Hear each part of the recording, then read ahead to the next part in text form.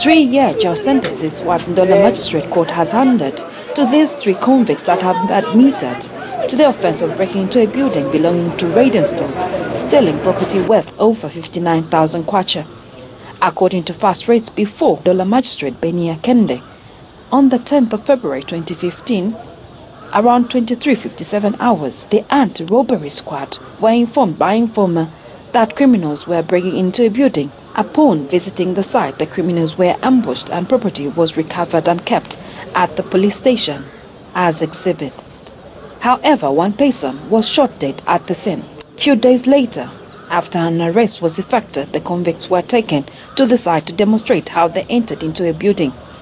Upon one uncaution statement being recorded by the police, they were formally charged in mitigation.